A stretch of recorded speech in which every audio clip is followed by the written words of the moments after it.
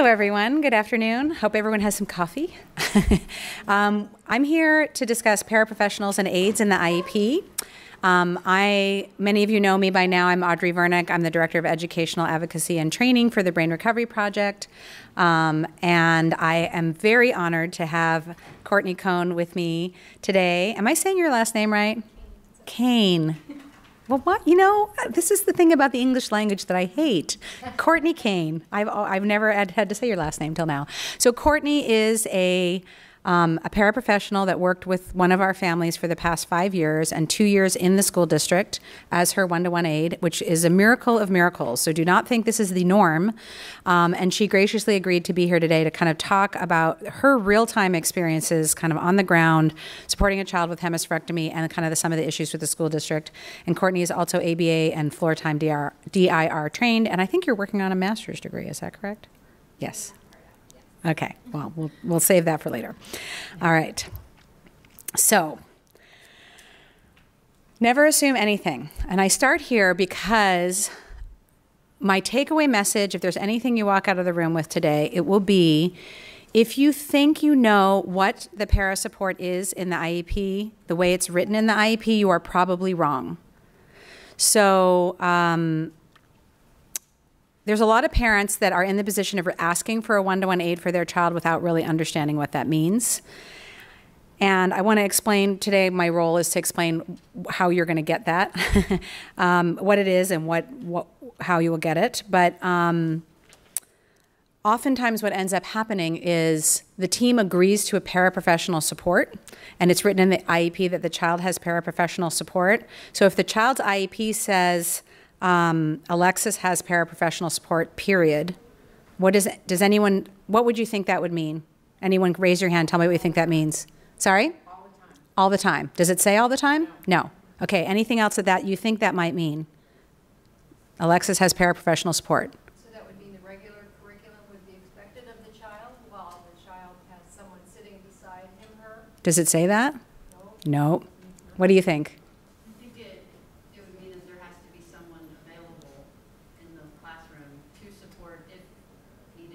How often? All the time? How many kids is that para going to support? Okay, so you see where I'm going here, right? I'm not trying to put any of you on the spot. What I see all the time is the parent thinks their child has paraprofessional support. And then they drop in to drop off a letter at the office or pick up lunch, or drop off lunch that the child forgot or something, and they peek in the classroom, and there's no para in there. And they get all freaked out. Why? Where's the para support? I have para support. We have para support. It's like, no.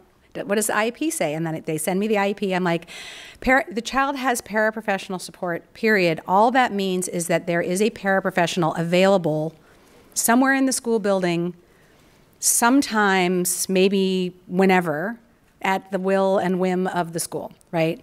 Doesn't mean anything. So I'm going to tell you what it needs to say and how to get that. So we all know that after some epilepsy surgeries, especially the bigger ones like the hemispherectomies, multi-lobe resections, the child might require a one-to-one dedicated aide. I've already used a word you didn't hear before, right? Or support across all school settings for several years or maybe forever throughout their educational career.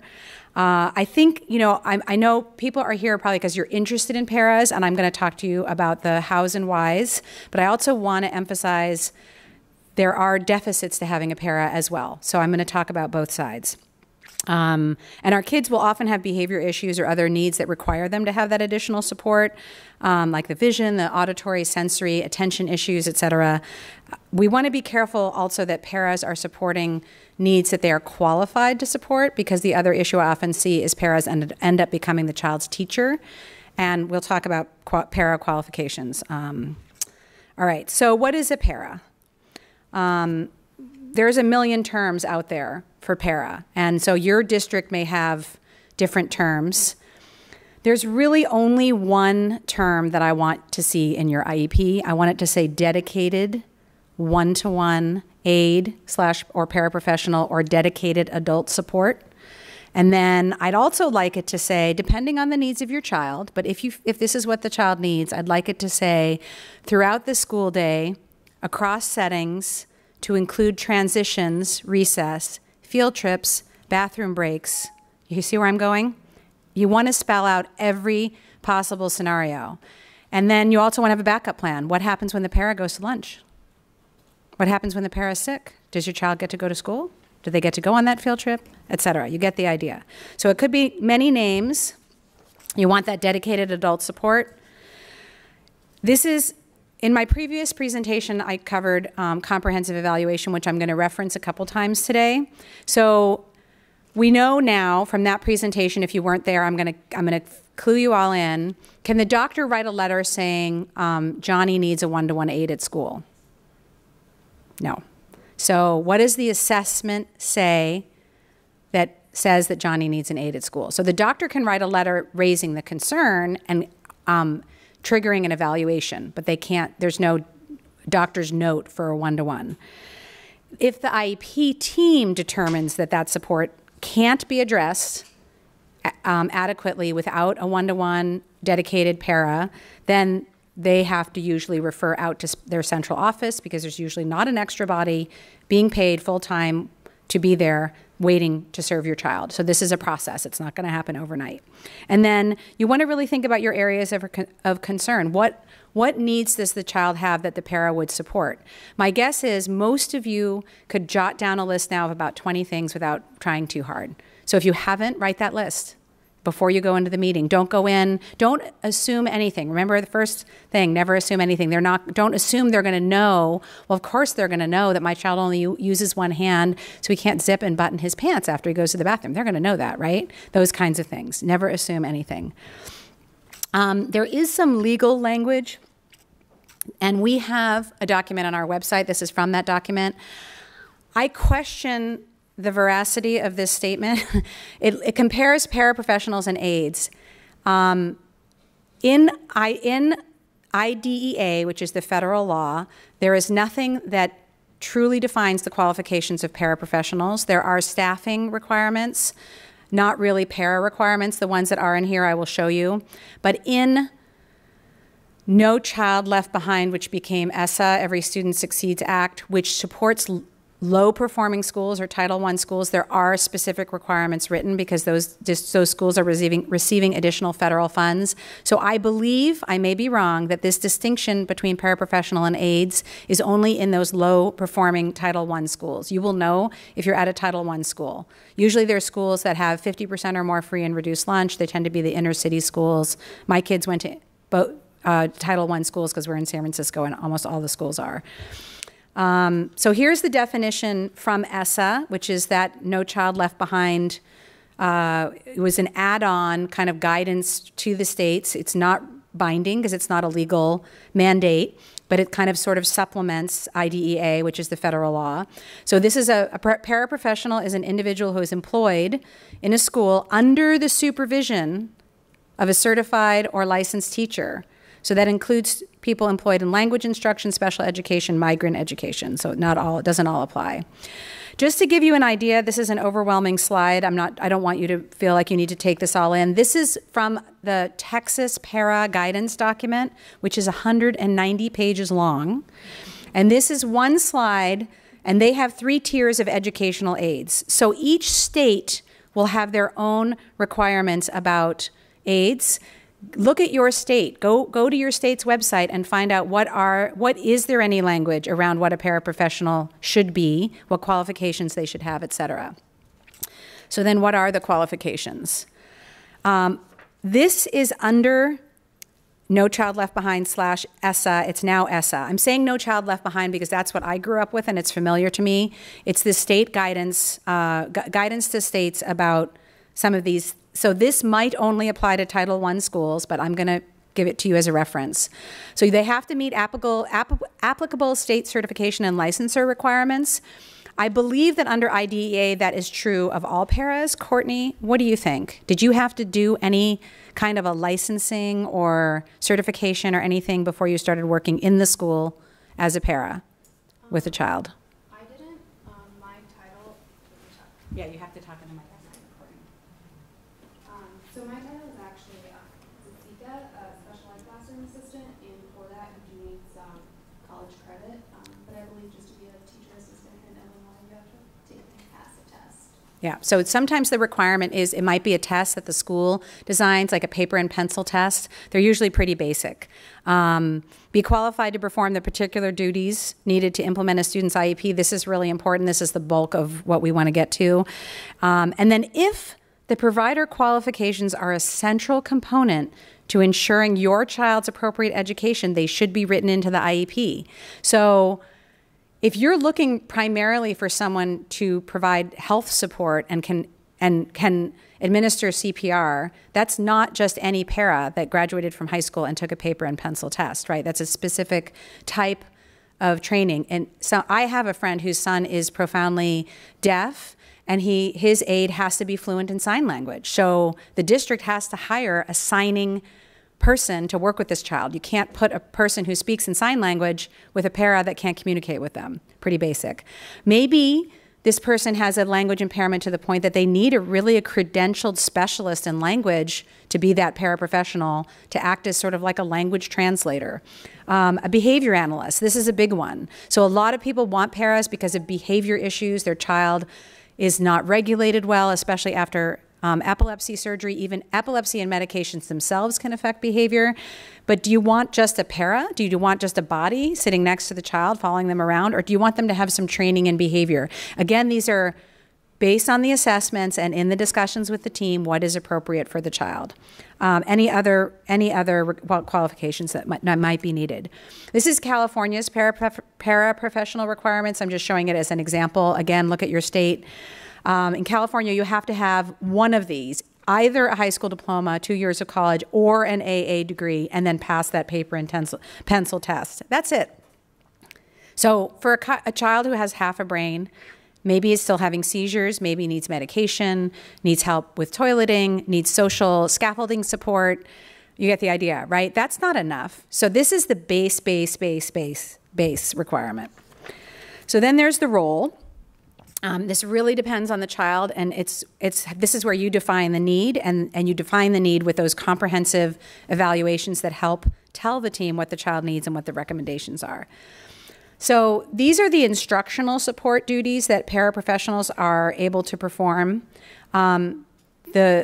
So tutoring, if tutoring is scheduled when the student would not receive instruction from the teacher, classroom management, computer instruction, parent involvement, instructional support in the library or media, acting as a translator, and providing instructional support services. This is generally a school para, like a school/classroom para. This is going to be a different kind of role than what you're seeing with what most of you, I would assume, are looking for more of a dedicated para, right? When the para is providing services required by the IEP, they have to do it under the supervision of a special ed teacher. So if there is no teacher in the room, like if, I don't know how this was, I would be really curious in Chicago. Courtney's in Chicago. If the teacher ever stepped out of the room and asked you to like finish the lesson or monitor the class, or did that ever happen? No, it was a co-taught room. Okay, so there are always two teachers, okay. So we see this a lot where paras, the teacher will be like, oh, I'm going to run down the hall to grab something from the principal's office. You manage all the children. And there's one child's dedicated para. And I know this because this is what happened with my son. He had a dedicated para. And, I would say every day he would come home with a story like, oh, it was really fun when Mr. Diego was running the class, or, whatever. Like I would find all this out. So the teacher needs to be in the room. They're not allowed to provide instruction. They can reinforce instruction if the teacher plans the instructional activities. The teacher's the one evaluating the achievement, and the para has to be in close and frequent physical proximity. So I had this issue with a client where the child required direct instruction in reading because their reading needs were greater than the typical classroom. They actually required a different intervention than what was being offered in the special day class. It was determined that was appropriate. And they wanted the child to go down the hall with a para who had a high school degree, no special education, not a teacher, and do a highly specialized reading intervention 3 times a week for 30 minutes. That's what they were offering. And that would violate this, right? You can't, that's not appropriate. So is the para having close, the teachers planning the instruction, evaluating the achievement, and working closely with the teacher, physical proximity, it says it right here. So this begs the question, what is specially designed instruction, or SDI? The IDEA, the federal regulations, define special education as specially designed instruction at no cost to parents to meet the unique needs of a child with a disability. So let's break it down a little bit. Special education is more than providing accommodations or assisting a student with assignments. A lot of students eligible for special education need some accommodations to access the general education environment, but providing those accommodations or academic support doesn't equate with specially designed instruction. So this is the language here on the left side from the law. Adapting as appropriate to the needs of an eligible child under this part, which is under the IDEA, the content. So what's the content? The content is the classwork. Is it going to be modified? The methodology, is it the appropriate curriculum for the child based on their reading level or whatever needs they have? Or delivery of instruction. So is it the right setting? Is it the right person delivering the instruction to address the unique needs of the child that result from the disability, and to ensure access of the child to the general curriculum so that the child can meet the educational standards that apply to all school children within that school district. So this is graduating with a real diploma. On the other side of the screen, you'll see things like intensive academic remediation. Parents like to call it tutoring. In the IDEA, it's called one-to-one instruction, or a specific methodology like Orton Gillingham or Linda Mood-Bala reading instruction. This is what specially designed instruction is. This is not what paras are qualified to do necessarily. Behavior therapy, such as 40 hours of ABA training a week, and then a variety of settings, including the home. So that's where what specially designed instruction is and where it would occur. SEI is what makes special education special. You have a question. I have a question in that I know you're talking fast to get all of this in, and I do appreciate that. I'm sorry. I can write as fast as you can talk. So the slides, yes. So all the slides are on Sched, at my presentation. If you click on it underneath, I uploaded, I could only put 10 documents there. So my presentation is there, and some handouts, including Alexis's para document, my son's para document, which is like the training document that we would hand to a para. All the materials are there. So you can just take cursory notes. It's also being recorded. So if you want to come back to it with a cup of coffee and the printed out document, I didn't want to print stuff out because it's just unwieldy. And I apologize. It's a lot of information to try to squeeze in. I just have one question. Sure. Going along there. If the school system doesn't meet that specifically designed information that you're putting down about your child, or they poo-poo that off, what is the right of the parent to go from that point? Okay, so we'll back up like 3 presentations to IEP basics, and I'm not dismissing this at all, because this is a complicated process and it's important, and I wish I could go into detail on everything. We tried to break things down into chunks to make it more manageable, but let me just tell you that there are procedural safeguards that are provided to every family at the beginning of every IEP meeting. It's required by law. If they didn't, they've already had a violation. You should read them and know what they include. If there's disagreement about what's being provided in the IEP, like the child requires something, it's documented, and the school just won't do it, you have a due process violation. You're hiring an attorney and you're filing for due process. If it's in the IEP and the school district is not implementing it, then it's a state complaint. A state complaint is the easiest thing in the world to file. You print out a form online, you attach a copy of the IEP, it's a 1-pager. You submit it to your state Department of Education. School districts hate them. There is no cost to the family. And at some point, you have to be the parent that bites, because if they will know who they can walk all over and who they can't. So there may be a point where you decide. I have actually said to directors of special education, including my own about a month ago, I would hate to have to file a complaint on this. So, and my son received $5,000 of compensatory speech therapy services that he missed this past school year when I said that to the director of special education, which he was entitled to. But had I not said that, would I have received that check? No. So you have to know your procedural safeguards. They're complicated. It's a lot. And I can't for the purposes of this, but there is a set of parameters that need to be followed. So, all right, I'm going to move on. SDI makes special education special. What does the teacher do to present information that's different? This is by the teacher, not the student. So sometimes we'll hear, well, the student's not working hard enough on their SDIs. That's not the SDI is what the teacher does, not what the student does, based on the skills the student needs. It's not content standards. It's what is the unique teacher instruction written on the IEP that will be provided to the students, and that's in order for the child to meet their goals. So the goals also have to be good. And we could spend 4 hours right now just talking about goals. We haven't even touched on that. So it's all part of this process. So can paraprofessionals provide SDI? They can provide reinforcement and continued practice and support of assignments once instruction has been delivered, but not original instruction. The team of the regular and special education teacher are writing and designing the SDI. And I'm going to look at Courtney and say, in your experience, because you were in a co-taught classroom with Alexis, with a regular and special education teacher, did you feel that they were designing the SDI and that you were supporting it in an implementation, or how did that work for you in real time?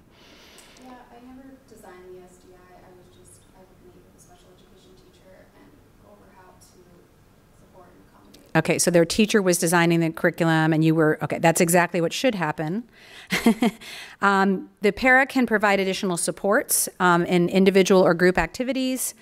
The other thing to note is SDI is not about things like getting homework done or having an extra person in the room, just in case something might happen, which again is what we see often. The school will say, well, we have a homework support period at the end of the day. The kid can go to that to get their SDI. That's not SDI. It's not specially designed. So the other thing I'm going to point out here is the language of the IDEA is very clear and very specific. And if you are willing to print out and read the IDEA, it might take you 5 years to get through it, but over the next 5 years, do a little bit at a time.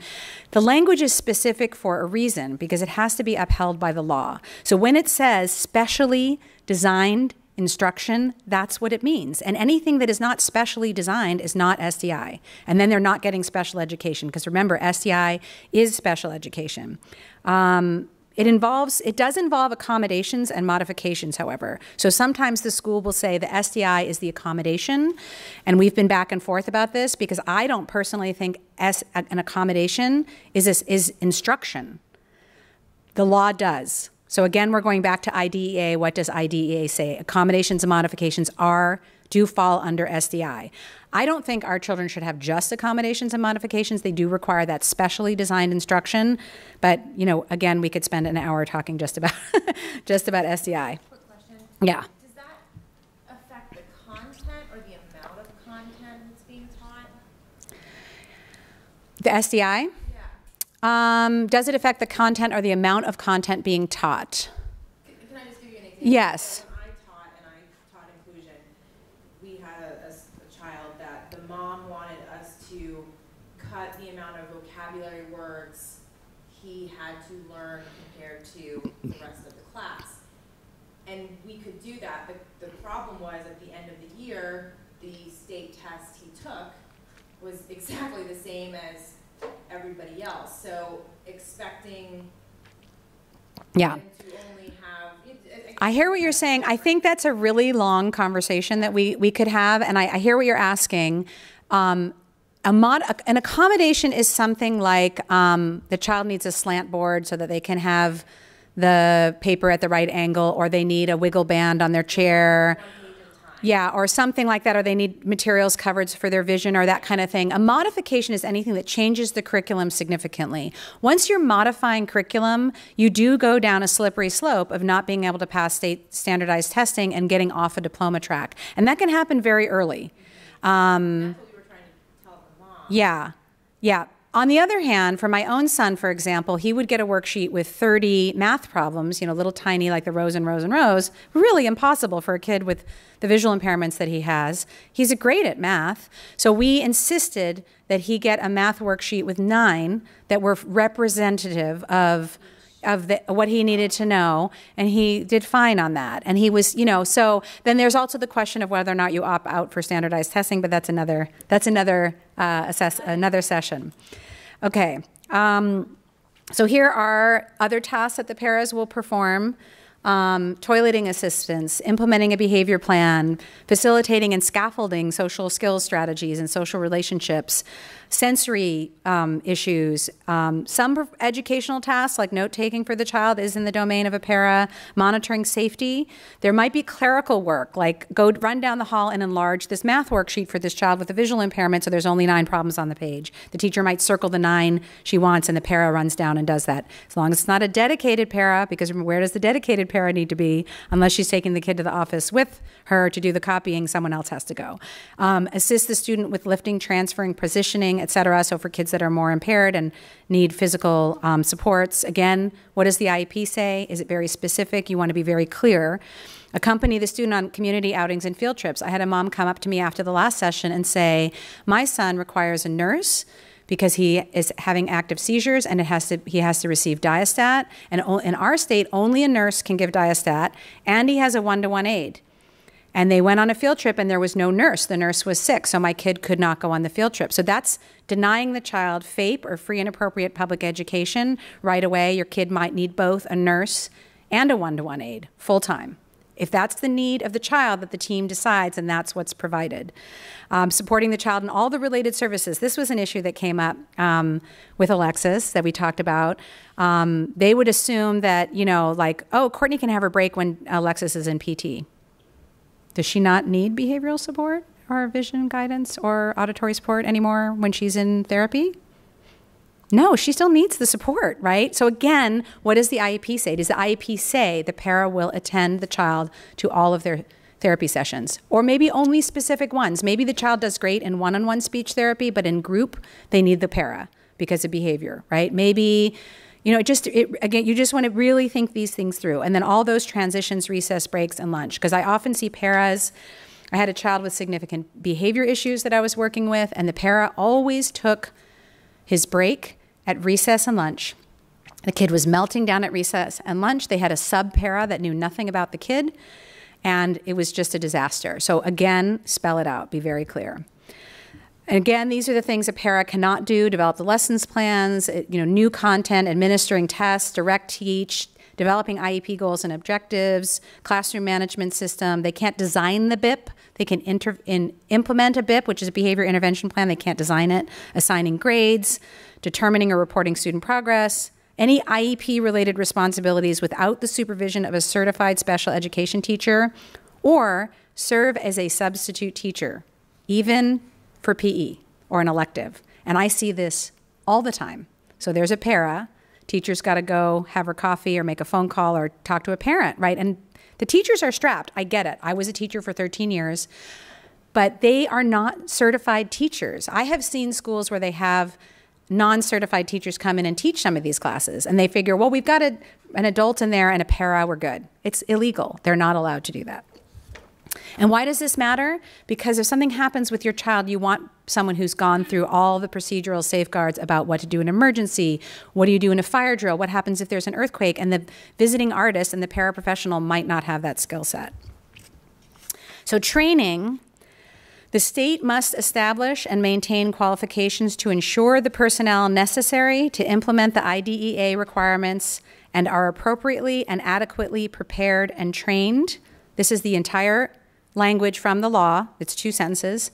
And this includes making sure those personnel have the content, knowledge, and skills to serve children with disabilities. So this is all that IDEA says. And remember, I said very specific language. So does the personnel have the content, knowledge, and the skills to serve the child with the disabilities?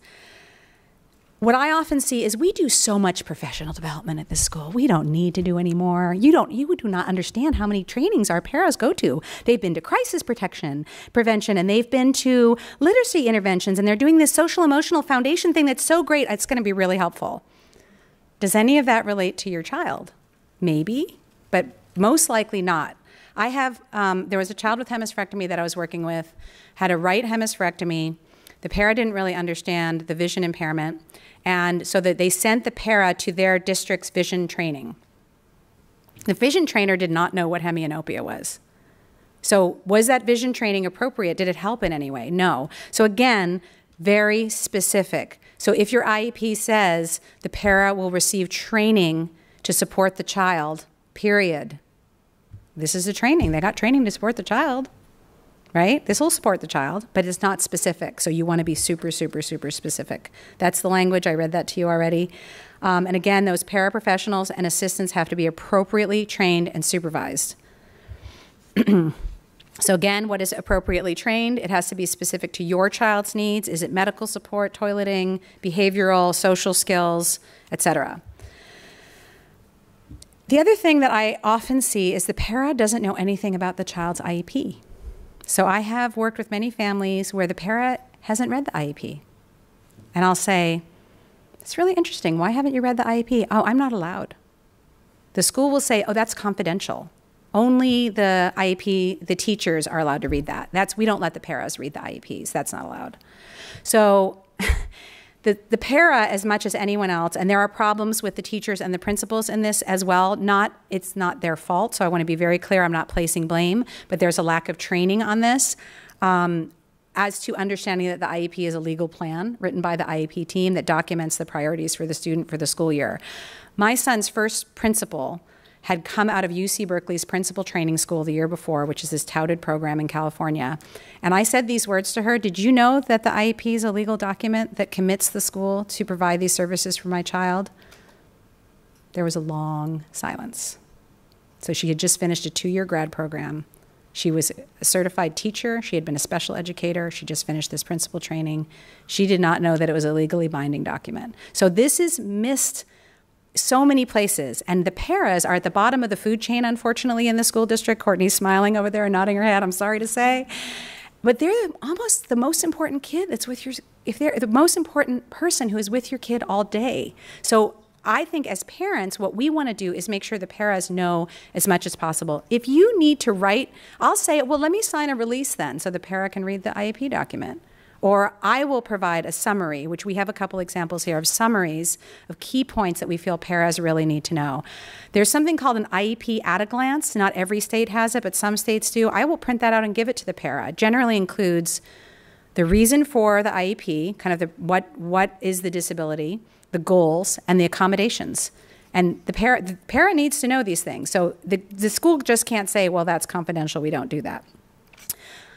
All right, and then they also need to know that everything within the document is confidential. So it's not like because we're giving it to the para, now the cafeteria workers and the bus driver and everyone else gets to read it. You are entitled to decide who gets this information. Choose wisely and pick and choose who is going to get what information. Yes? How do you respond to school administration that doesn't allow the parent to attend IEPs or communicate directly with them? I think I have a slide in here about this. If I don't, I will remind me at the end to come back to this because it's a really important point. Okay, so how can you make your case for a dedicated one-to-one aide? I said in my last presentation I was going to say these words over and over and over again, and I'm saying them again. Assessment in all areas of suspected disability. And again, the comprehensive evaluation looking at all the areas of potential need. The evaluation has to be sufficiently comprehensive to identify all of the child's special education and related services needs, whether or not commonly linked to the disability category in which the child has been classified. Why does this matter for a para? Well, you can think if all these things that might influence, you've had that checklist at the very beginning, I asked you to jot down the ways where you think your child has needs throughout the day. What mommy wants doesn't matter. You don't get to come in and say, I know that my kid needs help with A, B, and C, so you need to provide a para to do it. The assessments need to say that. So your key, generally, to the paraprofessional is the functional behavior assessment. If you have not had a functional behavior assessment, your child has behavior issues, and that's the primary reason you're requesting a one-to-one aide, then you need a functional behavior assessment. A functional behavior assessment looks at the function of the behavior with ABC data. Antecedent, behavior, consequence. So that means that why is the child running out of the room screaming or hitting other kids? What happened right before that? So that you can develop a behavior intervention plan. Who is going to implement the behavior intervention plan? A paraprofessional. Because a teacher cannot have 22 kids in her class and one that freaks out every time someone sits too close to her, and because the child is still learning spatial awareness and social skills, et cetera, that's where you get that paraprofessional support. So I'm going to give you some examples of some of the ways. I actually am not going to read these slides, and I'm going to go really fast so if I have time for questions, because these are all in the PowerPoint that I uploaded, because there is a lot. And we have a guide which Kylie was supposed to print copies of. I think they might be at the desk. So if you want to get our the ways, this is all listed in a specific guide about paraprofessional support as well. So vision, many, many ways in which vision can be supported. This would be designed with a vision teacher, right? What supports does the child need? The team can't make the decision about what supports your child needs without that appropriate evaluation and without the input of a vision teacher. Safety and mobility, again, there might be a vision impairment, there might be an orthopedic impairment. Safety could be that the child's impulsive. So is the child going to run out into the street? You know, what are the things that might be, does the child have difficulty participating in PE or recess? Is it safe for them to run across the yard when there's a lot of kids on the yard? That sort of thing. Helping with devices and that sort of thing. That bilateral function, which is all the, you know, everything our children with hemiparesis can't do without support. That might be some of the ways in which the para might help. Social emotional. Again, I think this is where I would argue if your child needs social and emotional support in the school, that you need training, you need an aide that is trained in some of these social emotional skills, because providing this kind of support to a child with a brain injury and epilepsy and who's been on seizure meds is a sophisticated thing. It is not easy. It's often hard even for very skilled clinicians to support in this way. Instructional support, again, appropriate instructional support, not the instructional support they're not allowed to do. So again, here are some things that they might do. Auditory processing and attention. So every child after temporal lobectomy or disconnection, hemispherectomy, will have an auditory processing disorder. You just have to determine the extent and severity of the disorder. Primarily what we see is that in a classroom setting, which is a dichotic or multi-sound, multi-speaker babble or multi-sound environment, it's a very challenging environment for our kids, so that auditory processing evaluation needs to take place so that we can determine what supports they might need. These are all from my son's auditory processing evaluation. These are the recommendations of the audiologist. That ADHD, attention and behavior, what are all the different supports there. At the bottom, I have collecting that ABC data. I talked about that antecedent behavior consequence. I have a lot of kids that have beautiful BIPs, these behavior intervention plans, and they have a para. And so we go to the meeting and we're talking about the behavior intervention plan and progress, and oh, they're doing great. Well, where's the data? You know, they don't have anyone to collect the data. That can be something the para can do. Again, there's a lot of stuff here. You might need more than one person to be supporting this child, and I do see that. There are times where we have a nurse, a full-time nurse, and a full-time aide, and then a behaviorist, a behavior technician's coming in 2-3 times a week to collect behavior data for the IEP. So that is not unusual. Filling out that communication log. These were from Courtney, making sure the accommodations are provided, ensuring that there's a daily visual schedule. A lot of our kids require very specific structured information about what's happening. They don't like transitions, they don't like change, so the para can be supporting that with a visual schedule, because the teacher's not going to have time to do this. So you're thinking about all those things, 22 kids in the class, or 26 or 30, however many it is in your district, who's going to do all this, writing out the schedules, preparing the child, etc. So I'm going to talk just briefly about least restrictive environment. This is also in the law, which says to the maximum extent appropriate, children with disabilities are educated with children who are not disabled. Special classes, separate schooling, or other removal of children with disabilities from regular educational environment occurs only when the nature or severity of the disability of a student is such that education in regular classes with the use of supplementary aids and services cannot be achieved satisfactorily. So LRE, or least restrictive environment, is one of the kind of tenets of IDEA. It's a very important thing. If you want your child to be in general education with a para, LRE trumps a lot of other parts of IDEA. So I don't know if this might be a good time to talk a little bit about inclusion. Alexis, who Courtney supports in the school, is, fairly severely impaired and has a lot of deficits, is behind academically to her peers for the most part. Am I saying anything incorrect? But her parents felt really strongly that inclusion was important, especially in the early years, and they argued that that was the least restrictive environment and that with a para, which would be an appropriate support, that would be the appropriate setting for her, and they got it, and a lot of families do. And the other thing is the district is obligated not only to provide your child special education, they're actually by law required to provide general education. Special education is not special education only.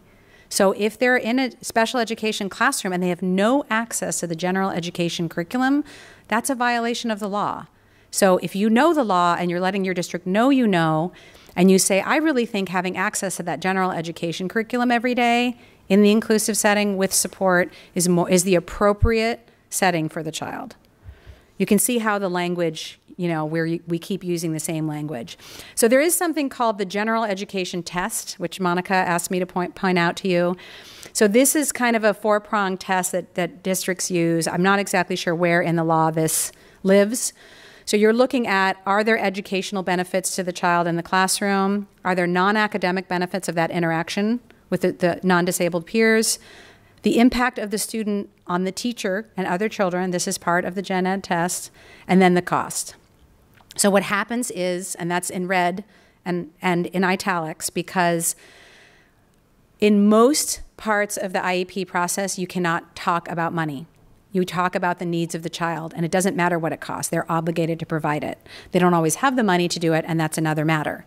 In this case, if the cost of educating the child in the gen ed setting is so prohibitive, and there is an appropriate setting for the child that does not include a paraprofessional, they can insist on placing the child there. But then we go back to what's appropriate. So if their appropriate setting without a one-to-one aide is a special day class with 7 children with severe behavioral issues who are screaming and throwing furniture up across the room, and you're hyper auditory sensitive, sensory, cognitively typical child with a visual impairment is going to go in there. Would that be appropriate? No. It serves the district because it's a small class size. They already have a para and a teacher in there. It works for them, but we're always going back to what's appropriate for the child. So you need to know about this, and they can mention cost in this one instance. Any other time they talk about money in your IEP, you're saying, we're not talking about that. We're talking about what's appropriate for my child based on her unique needs. All right, so how to write it in the IEP. How much time does your child need support? In what settings? At what times? With what activities? Write it all out. Write a schedule. If they say there's no room in the IEP, oh, it's okay, you can add it as an addendum. Would you like me to write it for you? Parent addendums are required to be included in the IEP if it's requested. What happens if the dedicated para is sick? So in my son's case, and all of our kids, you're talking about such a level of complexity. There are doctors that don't understand our kids, right? So if the para is sick, I don't want a substitute para.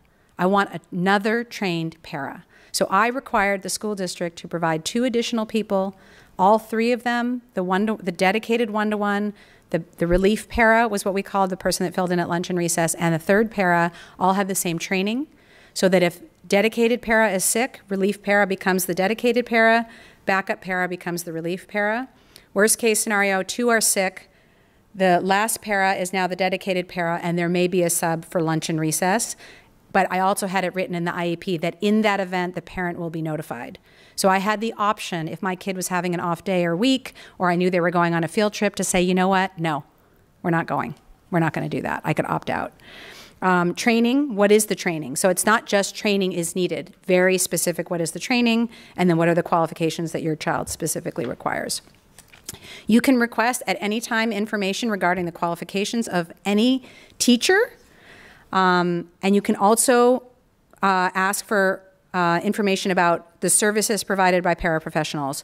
You technically cannot ask for para qualifications generally, but again, if it's unique, it meets your unique needs for the para to have specific training, yet you do have the right to know.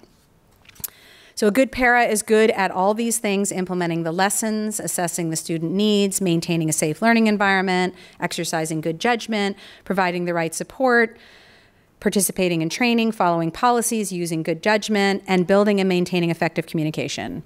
These are basic job skills, right? So this is like the starting point. So earlier I showed you kind of what the base requirements were. They have a high school diploma or 2 years of college, et cetera. And this, and everything else that your kid needs. It's a lot. All right, I'm going to pause for a minute. I'm just going to tell you quickly, actually, the para problems, there's two. The teacher doesn't know their role, and there's a big role for paras have to work with, teachers have to work with the paras. They have to provide that instruction. They have to provide training. They have to have a relationship. Teachers often don't know that they have that responsibility, and principals also often don't know their role, their obligation for paraprofessionals and what they need to be doing. So I'm not going to spend time on this because I want to make sure we have a lot of time for Q&A and get Courtney to come up here and join us. So yeah, we're just going to move on to Q&A now. So yeah, that's it. You guys have any questions? Come on up so we're together. And maybe we could use the mic for the questions in the audience. There's one in the back of the room there. I don't know where to start. I know, I'm sorry. I have a 6-year-old who has been in preschool for her, especially in preschool, and then at the same school district was starting kindergarten, so it's a little overwhelming. One of the questions, so he's gone from like a very small special needs classroom with like 10 kids and 3 adults, like a teacher, an assistant teacher, and a paraprofessional. And so when he's going to be in generalized education, and one of my questions is that you talked a lot about the special education teacher and that special education teacher's role in sort of defining what the curriculum will be for the student who's on the IEP. But if you're in a generalized classroom, like in our district, I know there is within the school, an intervention specialist who works with like... That's your special ed teacher. So that's the special Yeah. ed teacher. So my son started out in full inclusion. Yeah. The resource teacher is what it was called at our school, but it's the same thing, was responsible for the special SDI, the specially designed instruction, looking at the classroom curriculum and adapting or modifying the curriculum as needed and making sure that those SDIs were provided. That was done by the resource teacher who was also his case manager. She wasn't present in the classroom all day, every day, but she was still responsible for designing that curriculum, supervising the para. She didn't know that at the time, but does that answer the question? Is that what you're getting at? Yeah, and then so knowing that that's sort of her role and knowing, like she has said, you know, I'm going to spend an hour or 2 a day with him in the classroom. My concern is like the rest of the day when he's one of 20 kids and he's used to being like a 1-to-3 ratio. And again, things like toileting or using his left hand, which is his effective hand, to do things like cutting. So do you have a dedicated para for him? No. Okay, so you need one. But you just mentioned already 5 things that he needs help with, and I haven't talked to you for 30 seconds, right? Yeah. So go home, make your list Okay. of all the ways, think about it from when you wake up in the morning until you go to bed at night, and do this for the next couple weeks, and just every time you think of something, put it on your iPhone. You know, hey Siri, oh now it's going to start recording me, and start adding it. You will find you're going to have a list of 30 to 60 things. Then you go into you call an IEP meeting. By the way, IEP meetings don't happen once a year. They happen whenever you call them. The school district is obligated to hold an IEP meeting within 30 days of parent request, always. And if there's a safety concern where you feel like you can't send your child to school because there's no paraprofessional support and you feel it's imperative, you can say, I can't send my kid to school because there's no para. You'll have an IEP meeting within a day or 2 because the school district loses funding every time a special ed student does not attend by the order of about hundreds of dollars a day. So that gets them to sit up and listen. But you need to sit down and say who's going to help him with cutting, who's going to help him go to the bathroom, and then you see how you're building the case for that paraprofessional. So while assessments I feel are critical and important, you can do it as a parent. Depends on your district. If you get pushback, then you're requesting that FBA, you're requesting that vision and mobility assessment, you're requesting a PT assessment to see how does he manage, can he pull his pants up, can he button them, can he wipe his bottom? I mean, all those things are really important, especially for the younger kids. So. And what about sharing paraprofessionals? So like when he was in a special needs classroom for preschool, you know, it was integrated with other peer models, but there were multiple kids who had the same paraprofessional, which actually we didn't realize until like a year into it. Because the IEP said he had paraprofessional support and you thought you got it all the time. And then we're like, oh, that's his aide. And they're like, oh, well, that's the aide for the It's the classroom aide. It was fine. Yeah. But he may be the only special needs kid in his class. And I know just having had a few IEP meetings that they're hesitant to like dedicate that money and Yeah, resources. of course. But is there a way that they share them and? Depends. Like, they don't always need any. Depends on what your assessments say and what are the unique needs of the child. I would argue that in preschool and younger grades, when your kid falls down, it's not very far. When they're 10 years old and they fall down, they trip over something, or they're running across the yard and they fall down and hit their head on concrete, it's an issue. So you focus on safety, you focus on access, and I've said this in the previous presentation, I probably haven't said it here yet.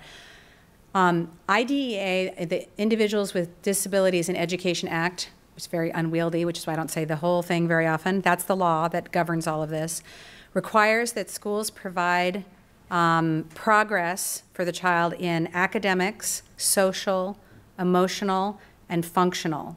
It's not just academic. So those are all the areas that your child has. And if they're not achieving independence in those areas, which is the ultimate goal of education, they might require para support and training. So the para might be there to help with toileting, and then they're getting PT or OT to help with all those skills, the buckling the pants or whatever, for however many hours a week is needed then that's how you design the goals, et cetera. So it's a multi-layered, but you know, I feel like paras, especially when our kids are starting school, especially if the surgeries are fairly recent, you really want that dedicated support initially.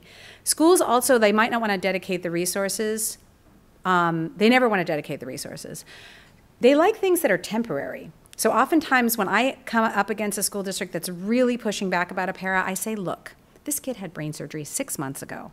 You'd hate to have her fall and have like a really serious brain injury that damages the other side. Why don't you give us a para for 6 months and then we'll reassess and see how she's doing. What do you think, what's going to be different in 6 months? You and I know the child's not going to recover their vision, their motor function, their auditory function, their social skills, their sensory issues in 6 months. So when you reevaluate in 6 months, the team is going to say, this kid needs a para. Do you get the idea? I want you to comment on multiple paras in the room and your role as a dedicated aide and how it worked when another para was present, and was there ever a time where you were put in a position where you were supposed to be watching other kids or where other paras were saying, I don't know, just tell me a little bit about the dynamic there if you can. I was the only dedicated in the room, but it was interesting because I was in the room with a shared para.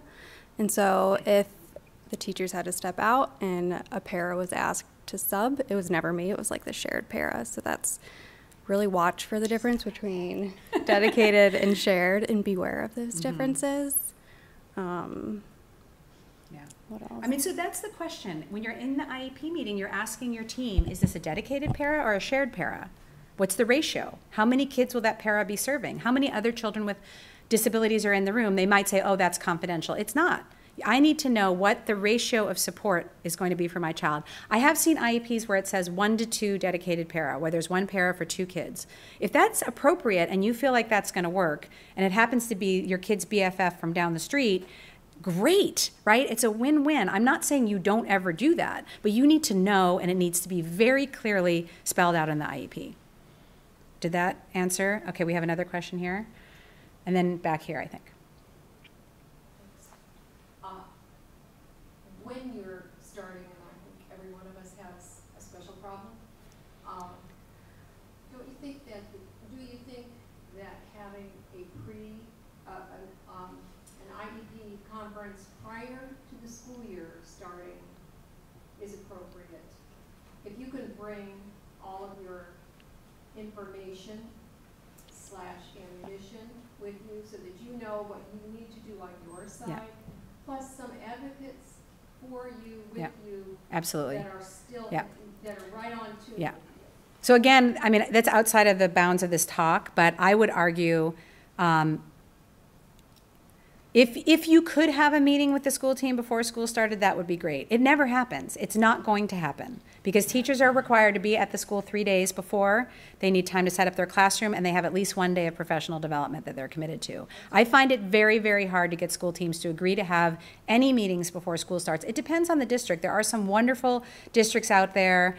There are sometimes the parent already has a personal relationship with the person who's going to be their child's special ed teacher because they live on the same block.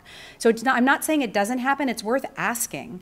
What I often see is they say, well, we will meet within the first week of the school year. Write it in the IEP. There will be an IEP team meeting with X participants by 7 days into school, 5 days, whatever it is. And then if they haven't worked out the paraprofessional and you feel this conversation hasn't happened, you can say, that's fine, but I'm not going to be able to send my kid to school till we have this meeting because it's not spelled out. Say that again. When would you do that? Prior to Has the child, does the child have an IEP at all? child has an IEP starting into first grade, but that would be the tune for next year then. But currently the child has an IEP? Evidently, yes. Okay. And the team has not met to discuss the child as a team. How was the IEP the last day of last school year? And they rushed the parent through it, and they told them they had to sign or they wouldn't be able to have a place in school, and they made threats and blah, blah, blah. Never sign the IEP in the meeting, by the way. Don't let them bully you. Polite but firm is what I always say. So this is like a whole other topic about the procedural stuff, and I'm happy to answer it offline, but I want to make sure we got about 5 more minutes, and I still have Lillian's question to answer. I'm going to let you ask, then I'm going to answer the question about paras attending, and I want to say one thing about why paras are bad. Poor Courtney. Okay, there's a question back there. Woman in the back of the room had her hand up. So my son, Sorry. We have a pre-K as part of our elementary school, so he does have a one-on-one aide. She's incredibly hands-off, and she's staffed by a contracting agency, so we weren't allowed to do any training. The school couldn't hire or anything like that. So I guess my question goes back to like parent involvement. We're also not allowed to, all the communication is supposed to go through the main teacher, which I think actually exacerbates the hands-offness. You know? So how can we, or what I guess is their responsibility in terms of communicating with us, training that we give, us being able to say, hey, don't just stand in the corner for safety, be more hands-on, reinforce. Yeah. So again, the law says that they have to provide specially designed instruction to meet the unique needs of the child. So it kind of goes to Lillian's question. So I'm going to answer Lillian's question and then come back to kind of what you're talking about. So I have seen teams where they say the para cannot attend the IEP. I thought I had a slide in here about it, but I don't. But there is a place in the law that says if there is a person who has knowledge about your child, they are required to attend the IEP, even though they're not listed as IEP team participants under the law. If you go to Parent Center Hub is one of my favorite websites. Just look up required participants for IEP and you'll see who has to be there. Paras are not on that list, but it does say a person of knowledge about the child. If that person can't attend because they're a union or they're a contracted person, they need to provide a document describing like present levels of the child or whatever information that is shared, and then they need to be debriefed on what was the decisions that were made in the meeting afterwards. The communication has to happen. And you want to use language like, I don't want to limit access to FAPE, which is free and appropriate public education. So everything's an acronym in special ed, I'm sorry. But FAPE is like what you want. FAPE is the pot of gold at the end of the rainbow. It's your FAPE. So your child is not accessing FAPE if you don't know what's happening with the para, and the teacher, sometimes you have to do that where you're in the meeting and you say, well, what is the para doing at X and such time? And the teacher's like, I don't know, because at that time I'm over in centers. Right there, you've got, I think this indicates that the para needs to be here, or can we hold another meeting next week? I'll let you get time to go and get the report from the para, and we'll meet next week and discuss it again. Oh, another meeting. They already don't like that, right? So you get the idea. All of this is a process.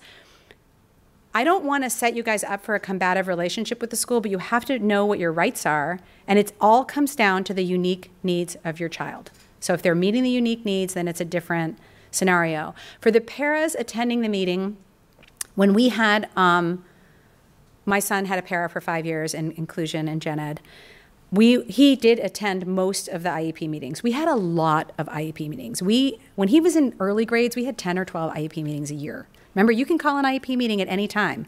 If you run out of time, like the meeting, you get a half an hour to discuss one of our kids. You saw the list of comprehensive evaluations. Is a half an hour enough time to? We don't even scratch the tip of, so you have to call another meeting. So then before the meeting ends, let's look at our calendars and go to the next meeting. So I am not going to make the para come to 12 meetings. The para was willing to attend. I asked him to come to the meetings that I thought were most relevant. I worked it out with the principal. I said, can we have it be during Diego's breaks? And then Diego got a really nice Amazon or Whole Foods gift card that week because he was then going to not get paid for that hour, right? Because he's contracted 6 hours during the school day and we have a 2-hour meeting after school. I can't pay him, but he gets nice thank you cards, right? I'm not saying, you figure it out. There's ways to do it. But the school is obligated to make sure that the needs of the child are met. And if there's a communication issue that's preventing that, I think that you have an argument to say this isn't working. How can we make this work better? You had a question too, right? I'll defer. And I want to say, okay, the one thing I want to say is why are paras bad? Can anyone think of what would be the bad reason for a para? What do you think? Yeah, they overcompensate. Overcompensate. What else? Stigma. What else? Socially isolating. Okay. So Courtney happens to be the stellar example of the para you would want. She's ABA trained. She's Floortime trained. She worked with the family for 3 years before she became the para. She's brilliant. She's gorgeous. She's got it all, right? This is the pot of gold at the end of the rainbow. This is not what most paras present as in terms of their skills and their ability and whatnot. And I do feel that oftentimes, and schools will say the para is going to get in the way. And I agree and disagree. So again, it goes back to what's the need of the child and what is the intent? Why are you putting the child in inclusion? What is your goal? Is your goal for your child to have social skills, right? You're not really caring, it's early grades. I'm not so worried about education so much. I can do some reading programs at home. I really want my child to make friends. Is the para trained in providing social skills support for that kid? If not, then it might be a problem, right? And what happens when it's a problem is that then you're looking at a different setting, perhaps. My son ended up in a non-public school, which is a private school, funded at district expense, that's smaller. They have a social skills curriculum across all grades that every single staff person in the school is trained on, not just the teachers, right? Everyone down to the bus drivers is trained on the social skills curriculum. Class sizes were tiny. He didn't need a para because the school was so small, and he was able to have all this support. So sometimes you're looking at what are the options, and none of us want to pull our kids out of, I never want, I don't want to say none of us, I don't want to generalize. I never wanted to pull my kid out of public school. I felt my son was entitled to go to the neighborhood public school, and that's where he was going, and that was what was right and fair. Was it good? Not always, right? And so we sacrificed a lot to have him in gen ed. When he got into the NPS, he didn't need a para because he was able to access the environment. It was all level, and they had an elevator. He did have someone go with him on the elevator initially when he first started. He had more academic interventions, reading interventions that were appropriate, the social skills curriculum, and he was able to make friends. And yes, all the kids there had disabilities, which is considered a more exclusive. We talked about least restrictive environment. The district will say, well, that's a more restrictive environment. Monica Jones's response to that is, what is more restrictive than the child not knowing how to read and not having any friends? So when you talk about LRE, it goes both ways, right? So sometimes having a para is bad. These are really big, weighty issues that we have to think about for our kids, and our kids are really complicated. There is no easy, I wish I could say there was an easy answer, and if you just do X, Y, and Z, you'll get it, and it'll be perfect. It's not, it's just not easy. Yeah, so I mean, I've seen parents on both sides. I've seen parents that say, my kid will never go to the neighborhood public school, and then there were parents like me that it had to happen, everything in between. You have to just kind of weigh what the appropriate setting is for your child. And paraprofessional is setting, because the setting for the child is gen ed, but with that paraprofessional support, it does change the setting, the educational setting for the child. There's a question there, and I'm going to make that the last one because I have another presentation in 10 minutes. Right there. Sorry, in the back. Can you speak on the non-public school, and also if you have any experience with truly private schools that aren't funded through the district? Okay. Do the IEPs carry over to those? Okay, so non-public school, private school, I'm going to really quickly breeze through, but I'm happy to talk about this more offline. A non-public school is a private school that is certified by the state to serve kids with IEPs, and a child can be placed via their IEP in that school. So let's say your public school only had one program that they felt fit your child, and it wasn't gen ed. It was an SDC with kids that it just wasn't the right fit for whatever reason, and they agreed. But they had no school in their district that would meet your child's needs. But there was this NPS school, 30 minutes bus ride away, whatever. I think within an hour is what the law considers acceptable, unfortunately, on the bus ride. Just know that. My son loves riding the bus, by the way. It's one of the highlights of his day. Talk about social skills. They spend the whole time, talking and hanging out and having fun. And you can get a para to go on the bus. You can get a nurse to go on the bus. You can get a nurse and a para to go on the bus. Again, what are the unique needs of your child? Okay, so option A is school district placement. Option B is you got an NPS in the district that the district is willing to place into. What if there's no appropriate placement in the district and there's no NPS within 100 miles of your house, but there's a private school down the road that would be great? Then you go to the district and say, this is FAPE. This school could provide FAPE for my child. I want you to pay for it. It is different, and you would have to negotiate with the school district attorneys for a settlement, and it would be outside of the IEP, and you have to revisit it every 2 years. But I have seen it happen outside of a lawsuit. So when I say settlement, it means you're sitting down with a school district attorney and they're saying, we're going to give this to you for 2 years. They write up an agreement, you sign it, and you come back to the table 2 years later. Is the school responsible for implementing the IEP? It depends on the school. So you would want to choose a school, I would think, that's going to meet all of your child's needs. If the needs are well defined in the IEP, then yes, you'd want them to be implementing the IEP. The IEP is terrible and the school is great, forget the IEP, right? So again, it's very specific to what your child needs. Now imagine you have none of the options. Imagine the school district is terrible, there's no placement meets your child's needs, there's no NPS or a private school within 100 miles of your house. Then what? The school district still has to provide a free and appropriate public education. What is that going to look like? Then you might be thinking outside the box. You might be asking for home instruction for part of the day. You might be saying, look, my kid can go to gen ed for maybe 3 hours a day, but that classroom is really chaotic. There's no way they're going to last all day, and they're not going to learn anything in that environment. So how about 3 hours a day with a para, and then 2 hours in the afternoon of direct instruction in reading and math, right? So you have to start thinking creatively. It depends on where you live and what your district has available, what the resources are. I'm going to end there because we're out of time. I have another presentation now, but at 5 o'clock I'll be free to answer more questions, and I will leave some cards out. You can take my card, and thank you so much. Thanks, Courtney.